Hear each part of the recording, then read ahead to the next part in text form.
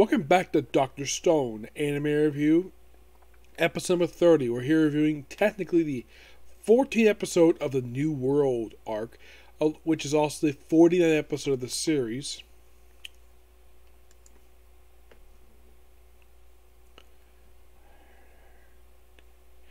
Okay, the name of this episode is Deal Game Test of Wit, covering chapters 122 and 123 of the manga.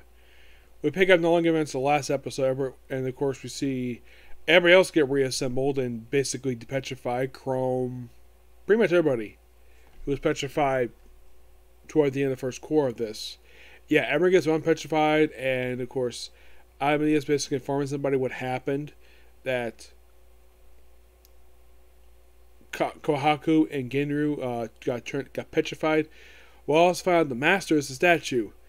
And of course, basically, the archer realizes, though, that, oh crap, she was followed by Maz, one of the bodyguards.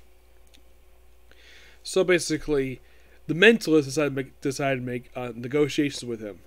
In exchange for their technology, or at least their sorcery, he gets to take down the boss.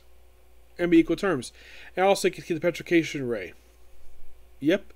That's literally what happens here. It's like basically, of course, we have him become an ally of the Kingdom of Science. He gets saving Kohaku's like, this ring looks very familiar. And then he proceeds to disguise himself as a Knight Raider and knocks all the guards out. Yep, knocks all the guards out.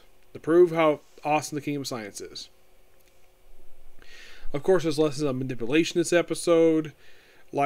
And it's like a little bit set up, basically, it's like setting up the next part of the story. It's mostly what this episode is.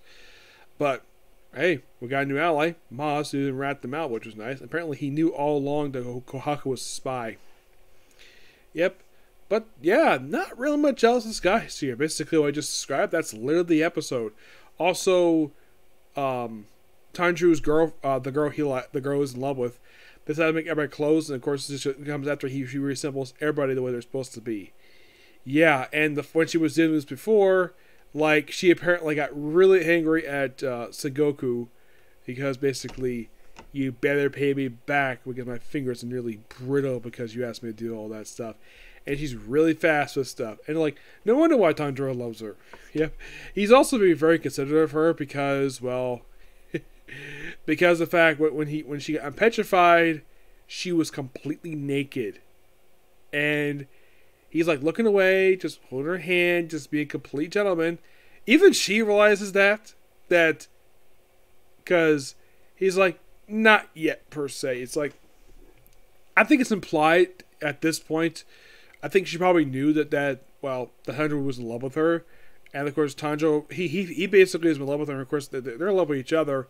It's implied she might know, but Sengoku, he's not going to tell per se, because that is something between them.